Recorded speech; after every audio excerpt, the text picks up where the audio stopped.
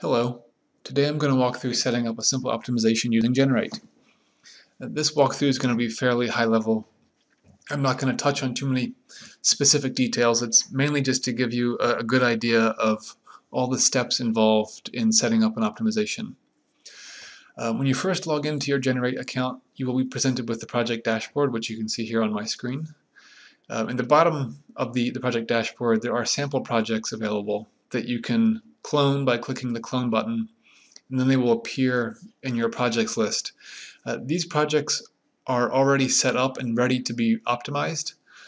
So if you just want to quickly watch the Generate optimize a part, you can clone one of these, open a scenario, and just immediately run it.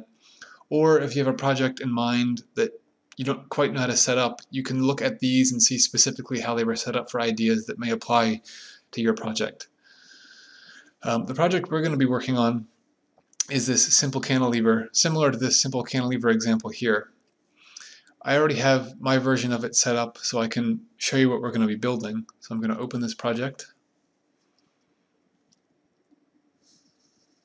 Okay, so on the right here, the blue mesh is the topology result we're hoping to create, and the gray, here, let me turn it on so we can see it. The gray rectangle is our design space. Now this design space was modeled just in any standard parametric modeler that can export a step file. And you can see it's fairly simple. It's simply an extrusion with 2 holes and a void removed from one of the corners. Now this optimization, when it's set up using Generate, utilizes one of our design constraints called a symmetry plane, which you can see here, which basically means we can design only half of our design space and then use Generate to create the other half symmetrically in the topology result. So it's a quick way to cut down on your CAD work and end up with a complete part. This optimization also uses a couple of boundary conditions.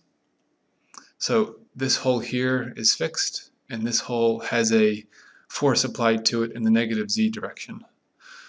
So those three things, the symmetry plane, the fixed boundary condition, and the force boundary condition, are the three things that we need to set up before we can run this optimization. So I'm going to do that in a new project.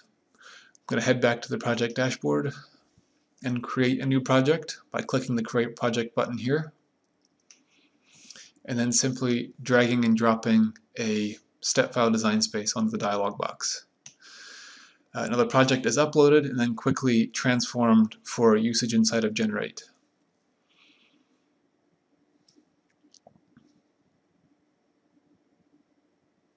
Now the project is ready to be opened, so I can click Open. Okay. Now you can see on the right here we have our design space in the 3D viewer, and on the left we have the scenario card, which has all of the parameters for the scenario that we need to specify before we can run the optimization. On the bottom here we have the scenario cards themselves that we can create multiples of and run multiple optimizations at the same time, which will be covered in a later video. So the first thing we need to create is the symmetry design constraint, symmetry plane design constraint. Now you do that by first selecting any face of the design space. So in this case, this is the face we want the topology result to be symmetric about. So we'll select that face, click Add Design Constraint, and then click Symmetry Plane. This dialog box that comes up is warning you that the plane that you're selecting must be planar, it must be orthogonal, it cannot be curved, and there cannot be groups of faces. So a single orthogonal planar face must be selected for the symmetry plane design constraint to work. I'm going to click Save. So now you can see this symmetry plane has become visible in the design constraints group. It's visible in the 3D viewer as the black square, and it can be turned on and off by clicking the eyeball next to it in the design constraints group here. So the next thing we need to do are create boundary conditions. So a boundary condition is applied to a face group. Now a face group is a group of faces that we've pre-selected.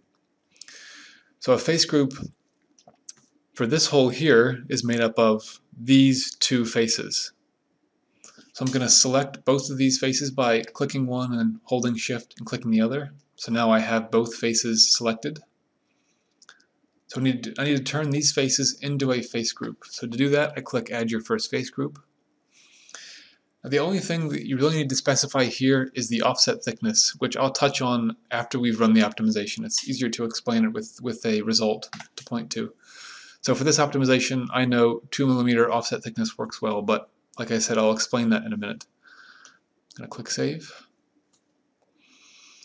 And now to add our other face group, this half hole here, which will become a complete hole in the topology result when the result is made symmetrical about the symmetry plane. So now I'm going to click these two faces, add another face group. I'm going to use 2mm again, click Save. Okay, so now we have our two face groups, this one here and this one here. We need to apply our boundary conditions.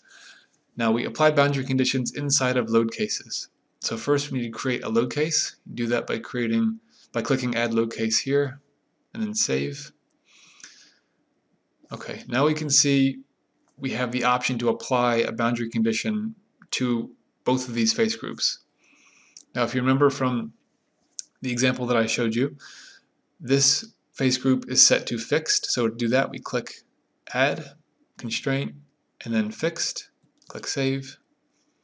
And you can see a fixed icon appears in the 3D viewer to show you that that face group is fixed. And now this face group, we need to apply a force to it. So we do that by clicking Add and then Load. And then for this optimization, I know a load of negative 150 newtons, or a load of 150 newtons in the negative z direction will work well. Okay, so click Save.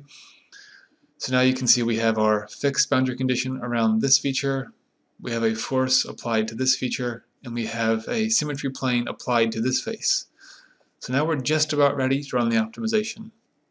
Now to do that, we click Generate down here in the bottom right hand corner, and then the review scenario card comes up, which allows you to specify a couple of final parameters. The first one being the material. Currently we support these materials, but in the future we plan to support more, as well as custom materials. But for this optimization, I'm just going to stick with the pre-selected titanium. The next is resolution. The finer the resolution you select, the finer the details will appear in the topology result, at the expense of a longer optimization time. So I'm going to select coarse. The next parameter that we need to specify is the mass target. Now the mass target is the percentage of the design space volume that will be available to the topology optimization engine. So I know for this optimization, 20% of the volume of this design space is adequate to produce a good result. The final thing that we need to just pay attention to is the credits. Now, with a free account, you are given 100 free credits per month. The red value here is how many credits it will cost to run this optimization, and the gray value is how many credits you'll have after the optimization is run. So with all those things in mind, I think we're ready to run the optimization. So I'm going to click Yes, Generate. Now you'll see the scenario card has opened up the optimization process window, and some progress bars have appeared. The diagram of convergence is simply the optimization progress. Each stage is progressively increasing the resolution of the optimization result until a final result is reached. Now the final result will automatically be meshed and loaded to the 3D viewer. So now you see that's happened. The final result has been meshed and it's been loaded, and you can see here it is. So one final thing I want to touch on that I mentioned earlier. When I made these face groups, I gave them an offset thickness of 2 millimeters. Now you can see, now for example, this hole here, there is a 2 millimeter offset of material around that hole. So the offset thickness, whatever value is entered there, you're guaranteed that amount of material offset from that given face group. So you can see the same thing is true here of this hole, the same 2 millimeter offset. So that concludes this video. In future videos, we'll touch on other design constraints that are available inside of Generate, other boundary conditions, how to use FEA, and how to run multiple scenarios at the same time.